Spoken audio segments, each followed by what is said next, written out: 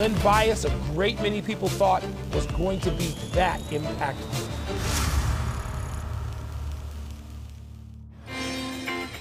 You'd have to be 40 years old, perhaps closer to 50, to remember him clearly as an All-American at Maryland.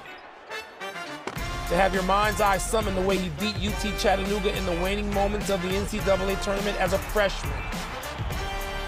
The way he put 35 on the Tar Heels in Chapel Hill. What a job by Bias. Or 41 on the Blue Devils in Camden.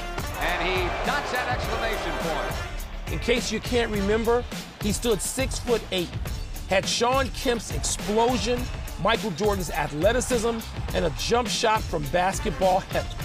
Straight up, flick, bucket. No leaning, no drifting, back down to the floor with the bold defiance of a young Jim Brown.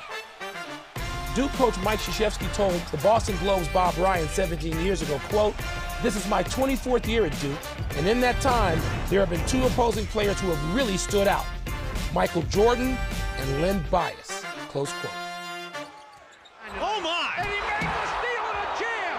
What a play by Bias! Those of us who had the pleasure of watching him believe Bias would have been to Jordan what Bird was to Magic, a true, natural, equally fierce rival.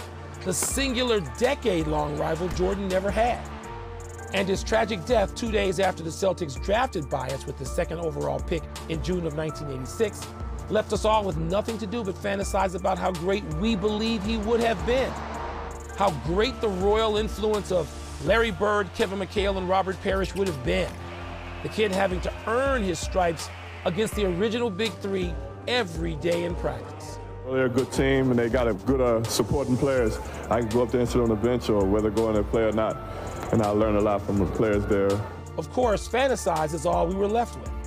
He never got to share the court with Bird, McHale, and Parrish, or for that matter, with Charles Barkley, Patrick Ewing, David Robinson, Karl Malone, Shawn Kemp, or Jordan. We're left with grainy clips which don't always confirm what we remember or anticipated. Those too young to have seen him surely wonder if the retelling of his story have become too grand and outsized, while those of us who saw him are absolutely certain it's justified.